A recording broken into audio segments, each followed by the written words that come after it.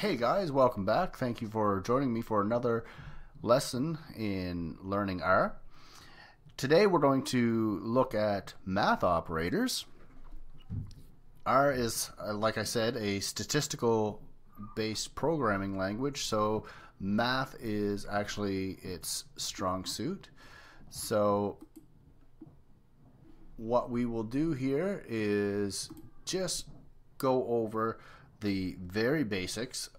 So of course you have your addition,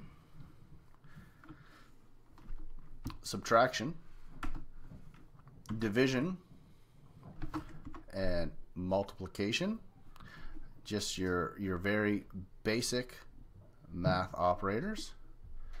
So let's try 3 plus 2, and we'll do control enter, and you can see that equates to 5. That's what we would expect. So we will do 5 minus 3, and of course that computes to 2.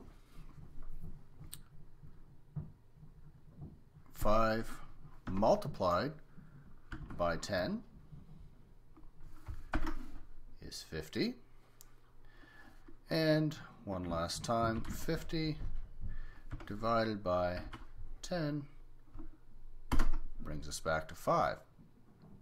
So that's very cool. We can do that. Now with R, you can assign a number, or you can assign many things into a variable, and it's very easy to do. So say we had A,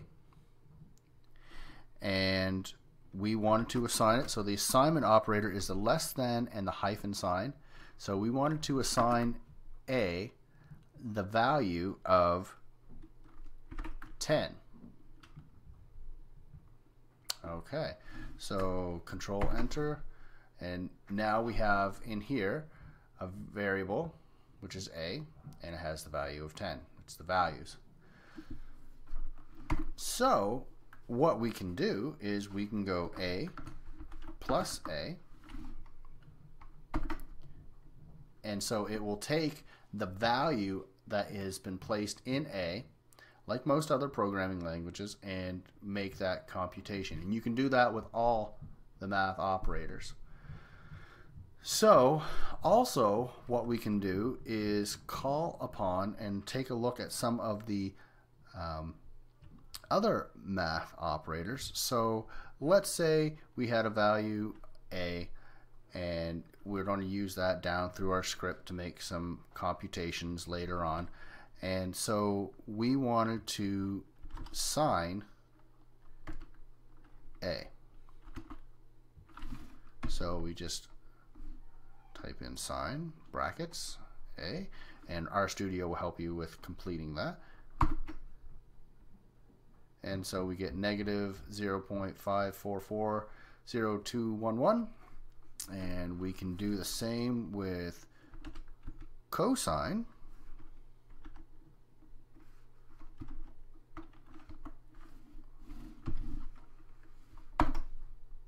And that will give us the cosine. And of course you have tan, and you have asin, which I've used in a couple of my programs that I've wrote. A cosine, oops,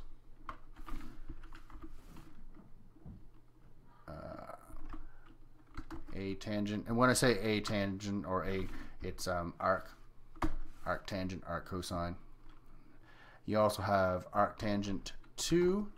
Actually, it was the arc tangent 2 that I used in one of my programs. What else do we have? We also have log 10, and what is exp? I haven't used that. Log computes logarithms by default, natural logarithms. So that's something that you can choose. Another really cool thing that you can do, so we have, R comes with a couple of data sets pre-installed in it so you can play before you start digging in and using your own data. Cars is one of those data sets. So if I call cars, if I could spell, and you can see it spits out here in the console some speed and distance. Now if we wanted to assign this, we can go autos. Say we wanted to work off of autos. We assign cars to the variable autos, and we'll just do that now. And now in the data set, we now have 50 observations with 2 variables. And if we click on that, the cool thing is it comes up with this cool Excel-like data set that we can use. Now we'll go back here, and then you can start doing some really fun stuff. You can do let's see, summary, and we'll pass it autos.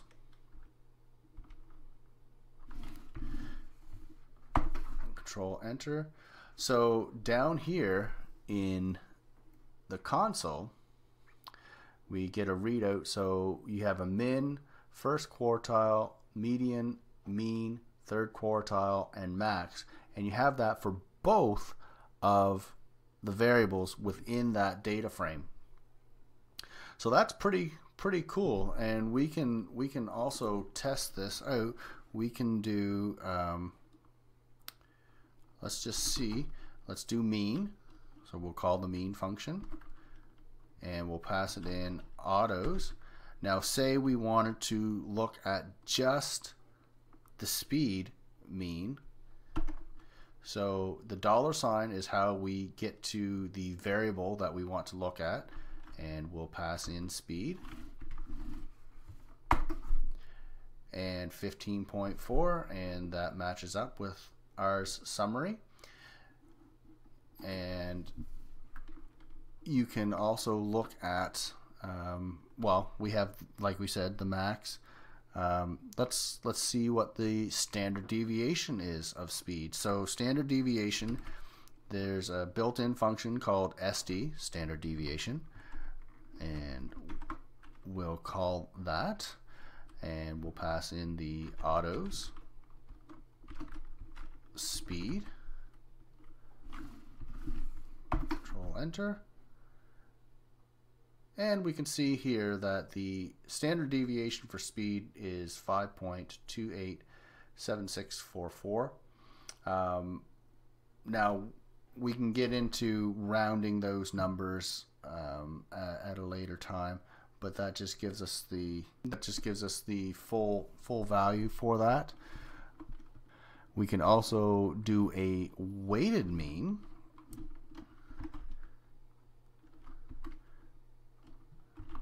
Pass in the autos speed. Oh.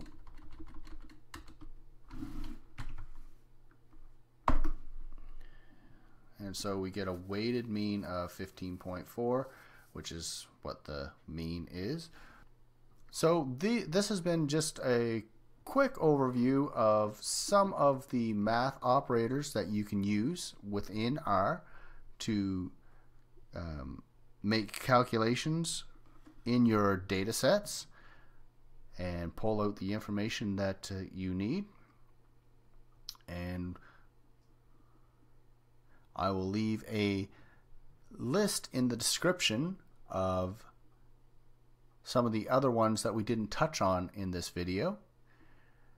Please make sure that you click like and that you subscribe if you want to see more tutorials on the R Statistical Programming Language. And we'll see you in the next one real soon.